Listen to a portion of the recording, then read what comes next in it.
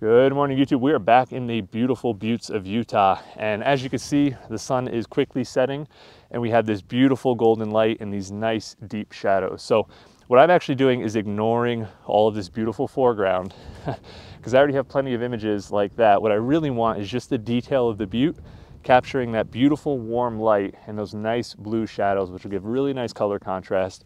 So what I'm doing is I've got the 400mm lens on here and I am focusing just on the detail. Now I'm shooting a multi-row pano.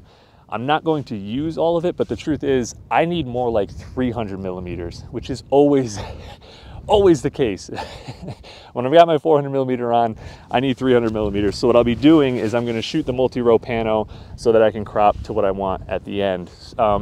I hate shooting multi-row panos with 400mm because the angle of movement between each image is minuscule and the odds for error are much higher, especially when I'm working quickly like this. But I think this gives me the best option and is going to give me the highest chance of success of getting all of this detail basically from the bottom of the butte towards the middle, just getting all of those really nice ridges, just focusing on the texture and the warm light. That's really the whole point of this image. So I'm gonna go ahead and take the shot, stop jibber jabbering, because I've got about 3 minutes before that sun drops behind the peak.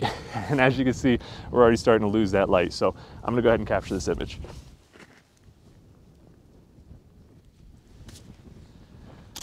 Whew. I just made it because that light is dropping quick.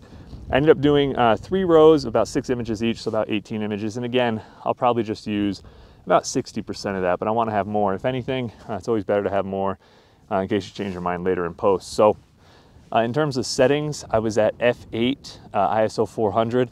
I don't like to go above ISO 100 with the 5DSR. It's terrible in low light. It's probably my only issue with this camera, but in this case, because there is some wind and I'm at 400mm, I needed to bring up that shutter speed a little bit. So to me, it was a compromise of maybe having a little bit of noise, but having much sharper images. And I blocked my body with the camera because the wind is coming from this way as much as I could.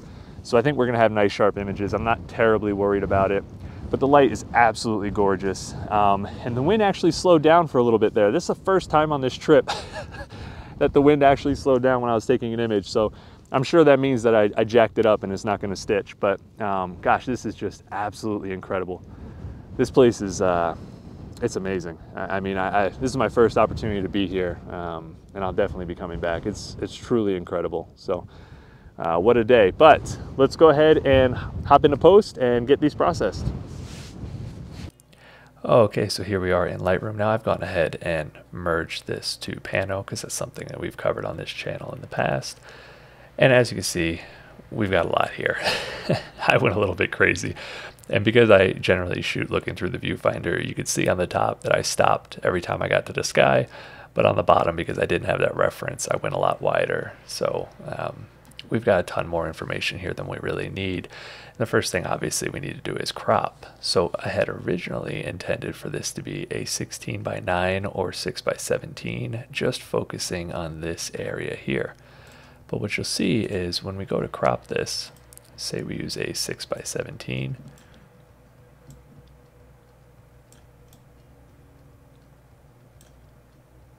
we're coming out too wide and we're starting to get the sky. And I still want the top here. I like these lines coming down from the top of the butte. So then if we go to 16:9,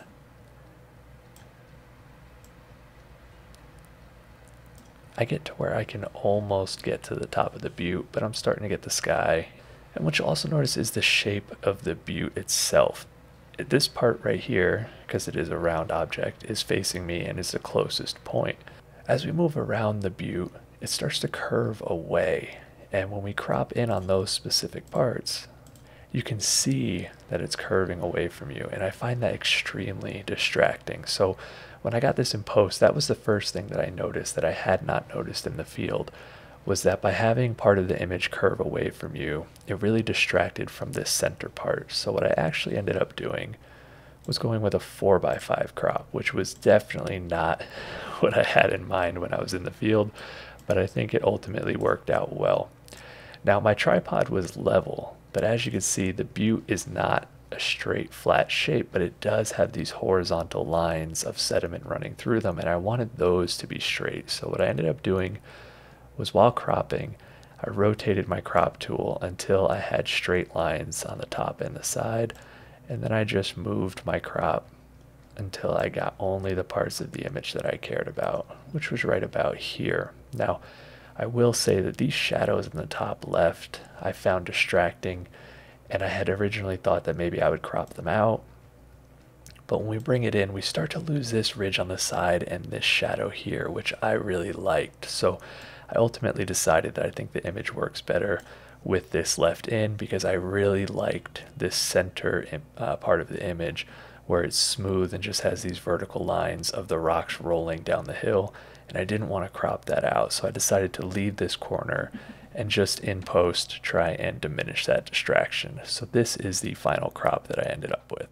Okay, so I have opened up our final version here in Photoshop, and I want to walk through where we ended up before I walk through the adjustments that I made.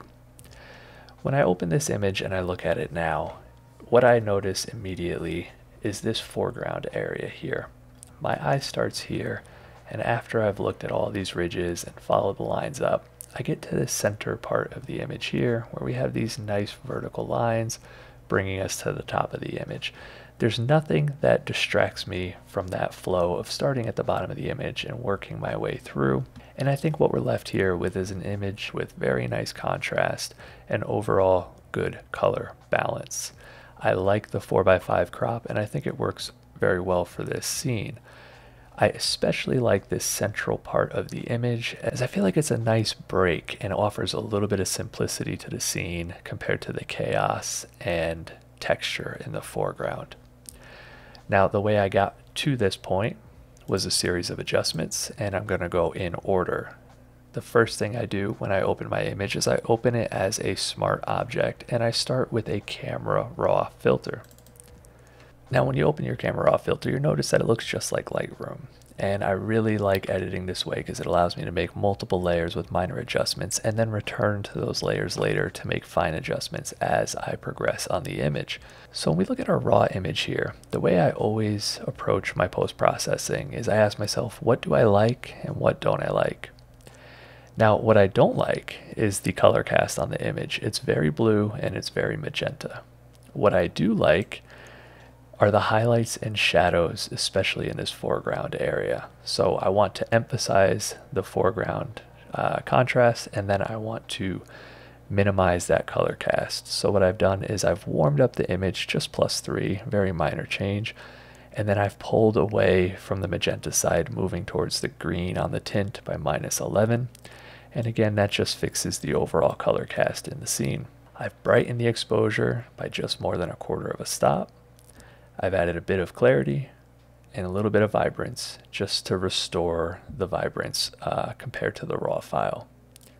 Now, this is the only change that I felt a need to make. I will sometimes come into the color mixer and move my hue and luminance, but in this case, I didn't feel a need to do that. So these were the only global adjustments that I made for this image. And so that brings us to this point here. Now, we could stop here. I think that this looks decent as it is. However, returning back to the theme of what do I like and what don't I like, I feel like this foreground is not standing out enough. I like the midground, but I think the foreground needs to stand out more. So that's where I moved to more local adjustments. Now here's the series of layers that I made. I'm not going to cover them all because it's the same process, just doing different things each time. So I'm going to start with this first layer here.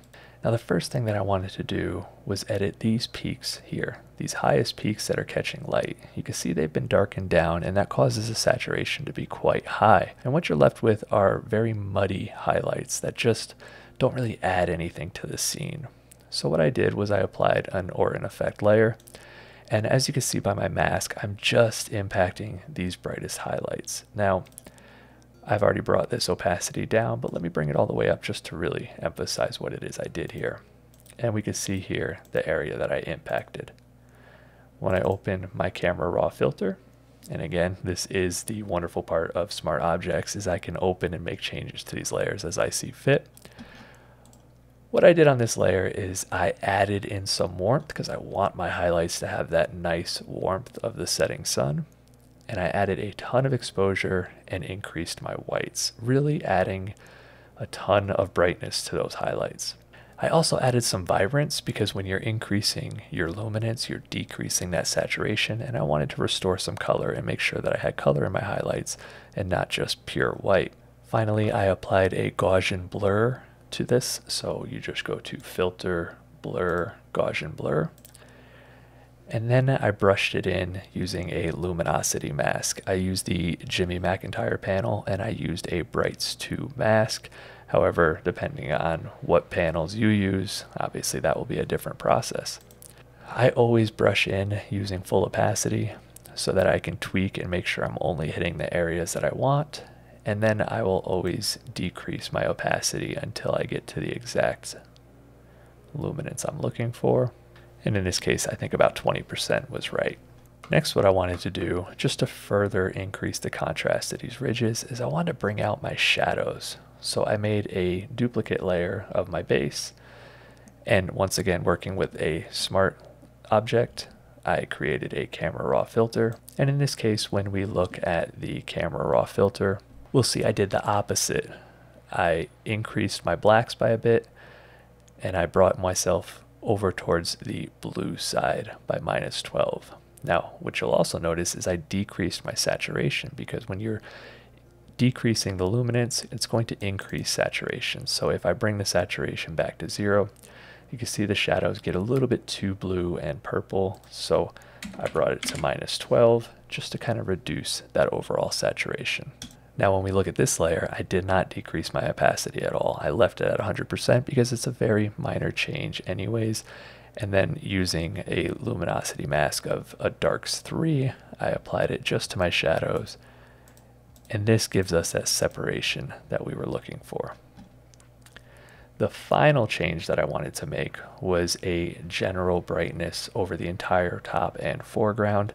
And you'll notice on each of my masks here, I have left out this section here. I didn't want to make any changes here. I'm only trying to make this area and this area stand out from the middle.